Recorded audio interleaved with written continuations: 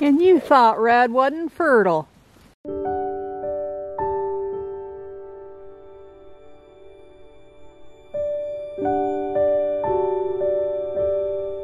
Ron came in 2 days ago and told me to grab the camera. He had something to show me up at the workshop, which is, I don't know, 400, 500, 600 yards or feet from here. And we went up there. They had the generator going because they were working. And so how he ever heard it, I don't know. But one of our free-ranging hens had been setting on a nest of eggs underneath some trees. She was on a kind of a high spot, but it was sweet because it's been 2 years since we've had any hens that were setters, and so it was sweet. We have a little story here to tell you, and this is how it all began. Maybe it's Myrtle. Well, you thought Red wasn't doing his job. Oh, one of them rolled down. She's got several. A chick did? No, eggs. Egg, yeah.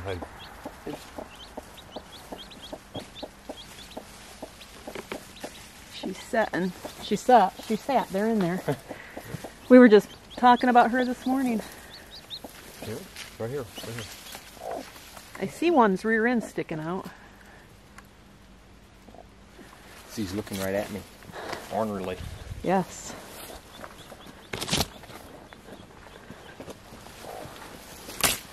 Hi, Mama. How'd you do, girl? You'd like to see how old they are. I haven't. This is the first time I've heard them. It's all dry. I don't see it. Right, it's rear end sticking out from her back feather down there on the ground. Oh. So we have a heavy deluge coming, and we figured that we should probably get Mama and the chicks pinned up in a cage and under shelter so that there was no chance in the babies drowning, because sadly it has happened before with free-range chickens. When the rain comes, Mama tries to protect, and sometimes she doesn't foresee the dangers happening. I know, you're mad at us. It was laying down. I didn't know that its foot was hot. And when I found that out, Daddy picked up one of the babies. She got out from under the basket, and I've never seen Daddy jump so quick.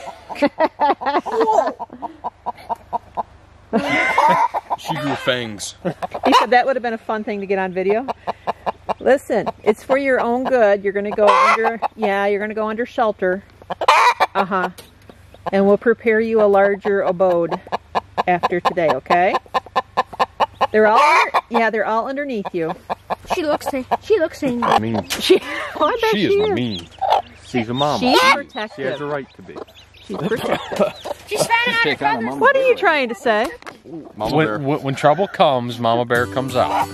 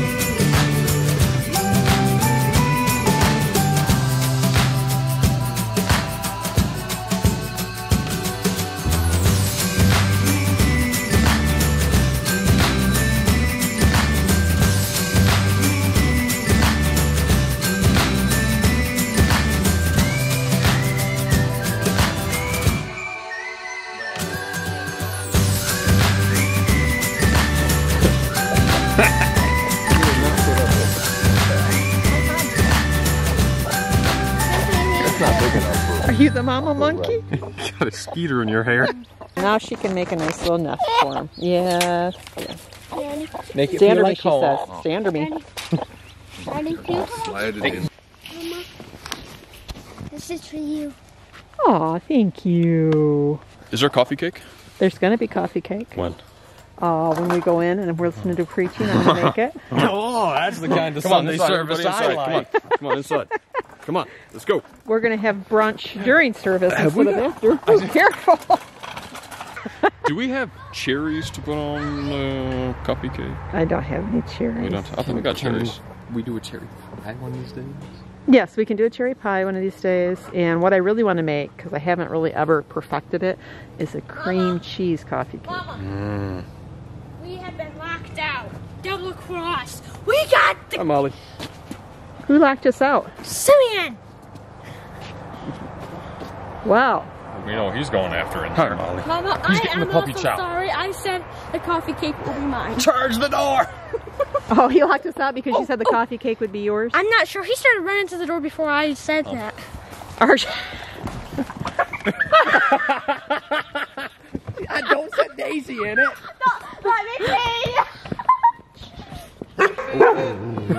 You let me in. I'm gonna go climb in that. No. And I'll puff and I'll hurt myself.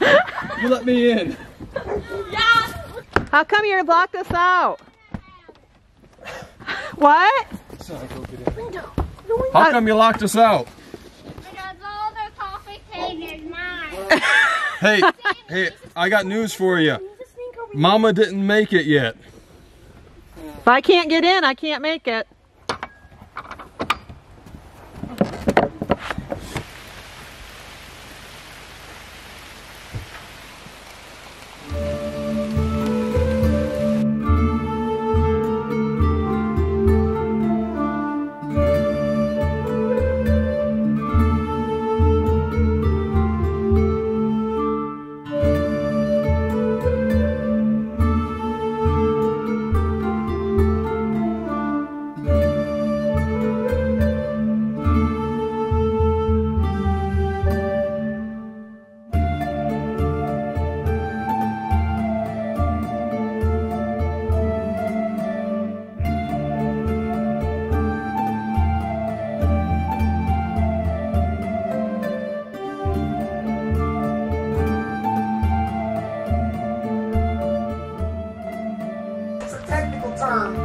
That is used for people who would greet a dignitary that's coming to their city.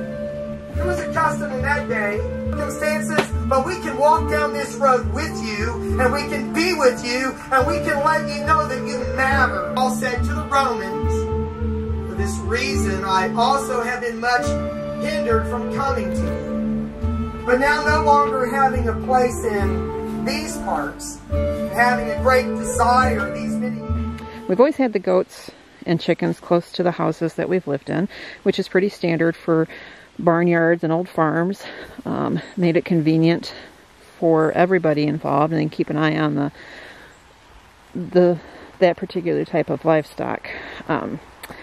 We've not had any problems with predators. No wolves or bears being an issue on the goats. However, we have had wolves very close, but thankfully still not an issue. But with all that said, we've decided, because we've yet to build the permanent barn that we have dreamed of since we've been up here, it'll be small and cozy, we're going to go ahead and move them back to us, closer to the cabin, once the large order is filled next month. And there's Molly. Molly Mae, you're a nut. You're a nut. Whew. Here comes your boy. Oh yeah. There's my boy, she says. There's my boy.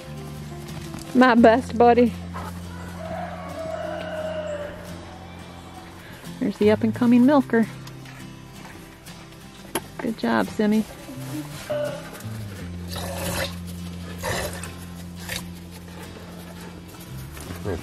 Daddy, can I milk now? It's mine just started. Eat earless. Daddy, can I milk this? How you doing, Vi?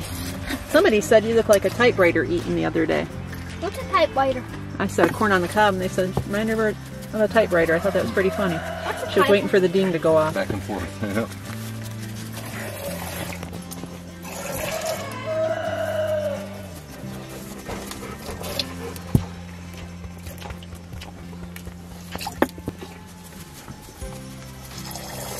Alright, let's give Zebulon a turn.